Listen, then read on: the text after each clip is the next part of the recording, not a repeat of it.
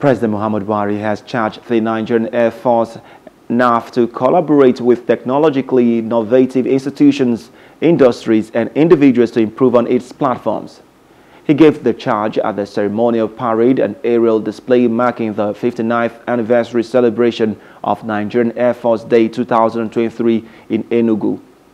The president, represented by the vice president, Professor Yemi Oshibanjo, urged NAF to increase its local capacity building through practical and purposeful collaboration and partnership to counter contemporary and emerging security challenges.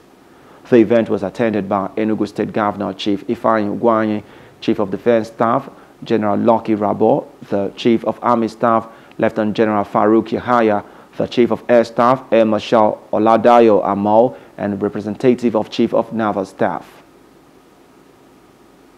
Let us never lose sight of the reason for our existence as the military component of government. It is that the security and well-being of our people is an irreducible minimum and the chief responsibility of all legitimate governments. I therefore charge you to continue to work to earn the confidence of the nation and the respect of the international community as we protect lives and property, neutralizing all existing and emerging national security. Hello, hope you enjoyed the news. Please do subscribe to our YouTube channel and don't forget to hit the notification button so you get notified about fresh news updates.